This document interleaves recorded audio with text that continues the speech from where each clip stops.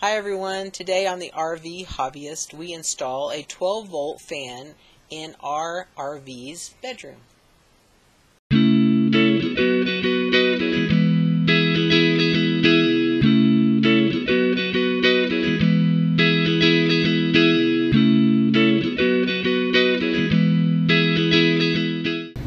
Hi y'all, I don't know about you guys, but we like to have a fan on when we sleep. But when you're boondocking, you can't run the air conditioner, and you can't really plug in. You could plug in a fan if you have an inverter, but a little 12-volt fan will work just fine for us. And so I'm going to turn this around and show you. We picked up this little fan. Actually, I've seen them on Amazon. They come with a clip, which we took off. And as you can tell, they're not very. I didn't measure it. It's not very big. It's like maybe 5 inches in diameter. But it oscillates and it gives enough air to feel good, and it can plug right into 12 volts. So I've got some tools back here. What I'm going to do is I'll show you how I took the clip off, and then there is room for one screw. Now obviously you could drill holes and put other screws through there if you want. I don't want to do that. I'm just going to use the one hole for one screw. But to back that up, I'm also going to use some Scotch extra strong Velcro that's supposed to hold up to 10 pounds. And then the screw is actually, I'm going to put this on first, and then I'm going to screw the screw right through this when I'm ready to mount it to the wall. Heavy duty Velcro on anything, you need to take some alcohol and a paper towel, and wet the paper towel with the alcohol, and then clean this off really well. If you don't, chances are it's not going to stick, because it's going to have your finger oil on it and dirt, grime, whatever. You're going to do the exact same thing to the wall wherever you end up mounting it as well. So I'm going to pause this and get my Velcro installed on the back of this, and then we'll go from there. Okay, what I decided to do is to take this off here. So, and there is a washer that just fell, so that I can just mount this first to the wall and let it cure for several hours, if not at least overnight, before I put the fan on. The fan, like I said, didn't weigh that much, but I want this to stay. I don't want it to fall off, so that's the way I'm going to do it. So what I did was I peeled off the sticky and stuck one layer of the Velcro stuff onto the bracket, and then I took another layer and went ahead and did the hook and loop thing and pushed it together to match it up exactly.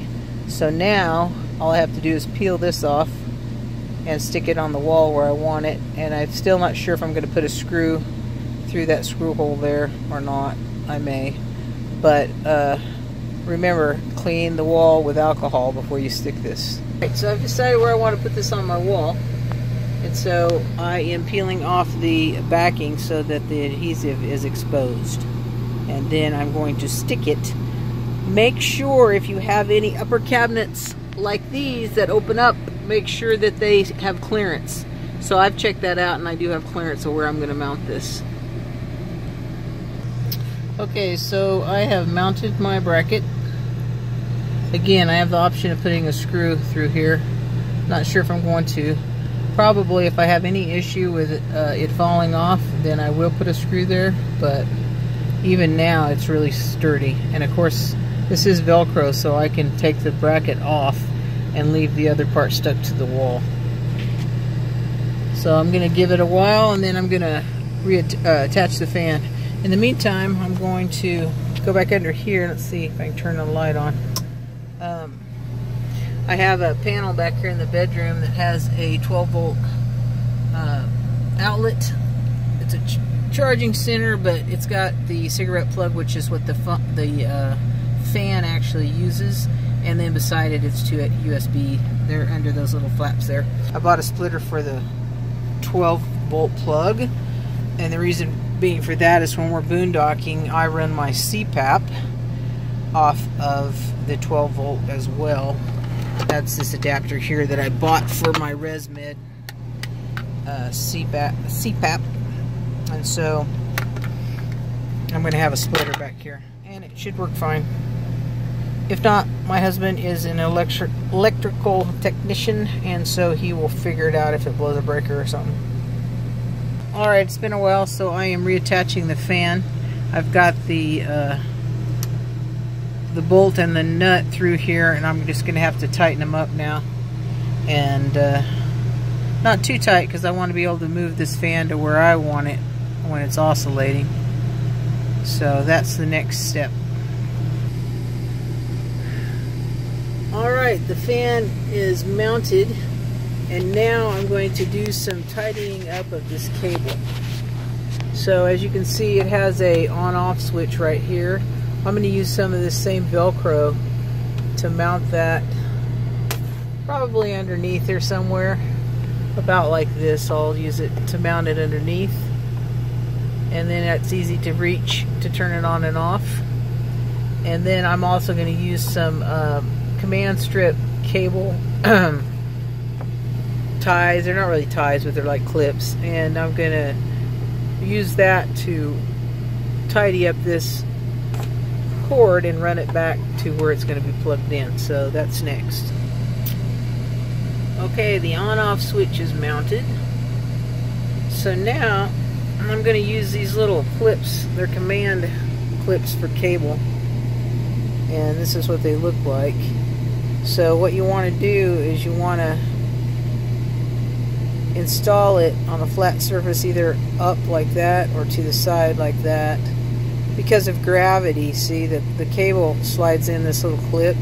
So if it's going to be on a wall, you want to have the open part where the cable goes in pointing upwards due to gravity. And then if it's on a ceiling or underside of a cabinet, you'll want to have it like this, because you're going to want to have it clear over next to the wall. So in order to get the cable in or take it out, you'll want the opening towards you. So that's what I'm going to do next. Again, don't forget to use alcohol to wipe where you're going to put all this. Okay, so I only used 2 of these little cord clips because the 12-volt plug socket is right there. This fan came with a lot of extra cord that I don't need, so we zip tied that, and then I put my splitter in the 12-volt outlet and plugged in the fan.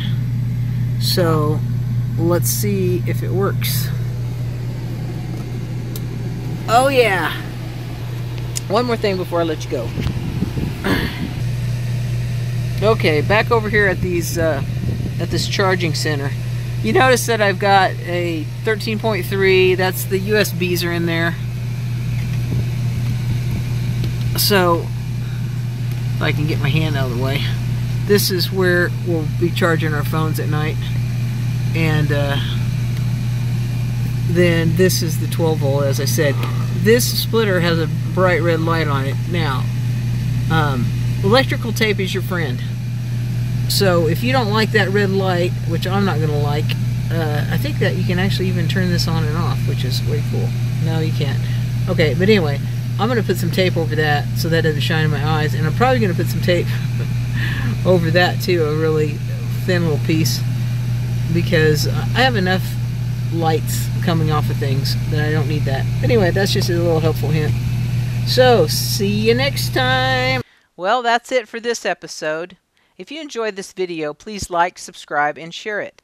Until next time, remember, whatever your hobbies are, you can take them on the road.